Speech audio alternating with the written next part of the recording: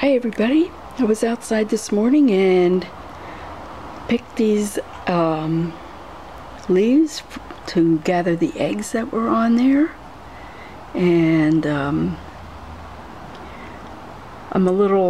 a little anxiety here because I never had so many at one time before. I've had 3 monarchs in the garden the last couple days, and I know they laid a lot of eggs, so I want to try and gather them all that I can and keep them safe. I'm going to show you some pictures or a video of the aphids that are all over my plants that I'm having trouble controlling, so I'm trying to save the eggs that I can. Okay, as you can see, all those bugs, those nasty bugs, are called aphids.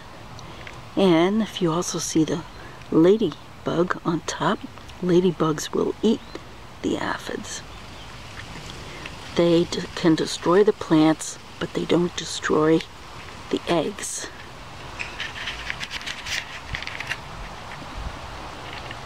There's some more up close.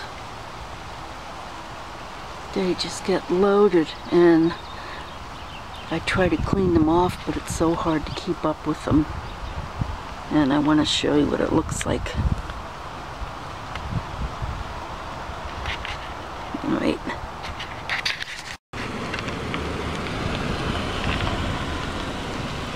This shows you how it gets under the leaves, and that's where I find the eggs.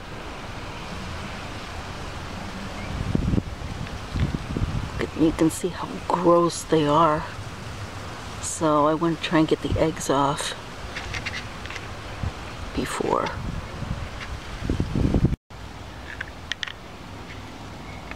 So you can see these little suckers in here moving, and right in there is an egg. If you can see it right in there. And this is how bad it gets underneath. They just crawl all over the place.